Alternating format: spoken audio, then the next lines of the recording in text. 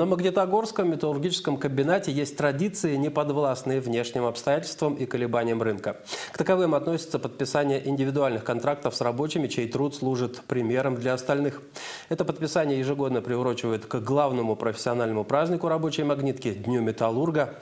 Ограничения, связанные с коронавирусом, сняты только частично, поэтому диалог генерального директора ПАО ММК Павла Шиляева и нынешних представителей рабочей аристократии происходил в режиме онлайн.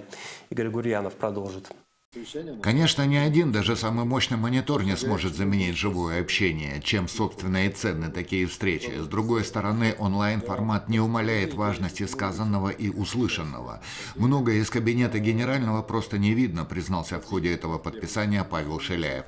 Поэтому важность обратной связи очевидна для обеих сторон диалога. Работники, а это лучшие из лучших, яснее понимают стратегические вопросы в изложении генерального директора.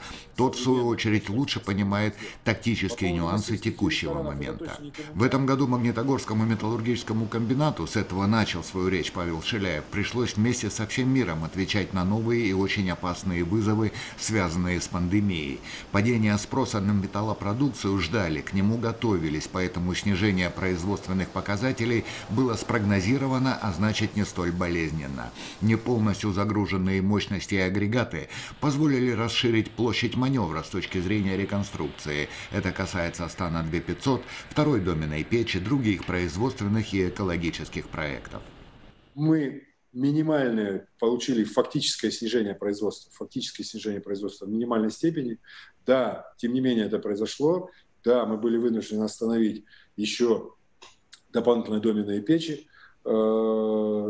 К той, которая стоит в ремонте, мы еще дополнительно остановили доменные печи, чтобы снизить производство чугуна. Мы понизились по производству стали, мы в электростали половинном цехе существенно снизили загрузку, там, пятую машину остановили, как у нас бывает, как определенный буфер, в первую очередь это отражается на пятой машине. Но, тем не менее, да, мы прошли с загрузкой, практически с максимальной загрузкой. В нашем минимальном снижении, это апрель и май месяц, мы имели загрузку 630 тысяч по товарной металлопродукции. При этом, продолжал генеральный, удалось не растерять внутреннего потребителя и существенно расширить внешний рынок.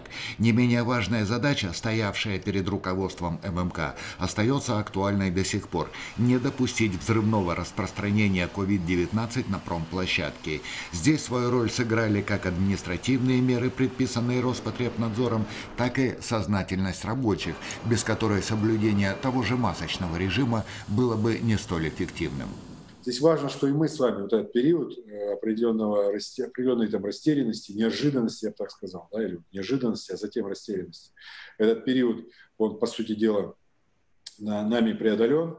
Мы с вами те мероприятия, которые, смогли сначала сами с вами придумать, сгенерить, там, с коллегами пообщаться, кто что делает, у друг друга узнать, мы смогли с вами эти максимальные мероприятия применить. Мы потом несколько позже начали получать и рекомендации от государственных, федеральных органов, да, от Роспотребнадзора. Все эти рекомендации у нас сейчас с вами в полной мере применены. Нам с вами, пользуясь случаем, сразу к вам обращаюсь, что надо к этому относиться абсолютно серьезно, что это в долгую, как я уже сказал, и это вокруг нас.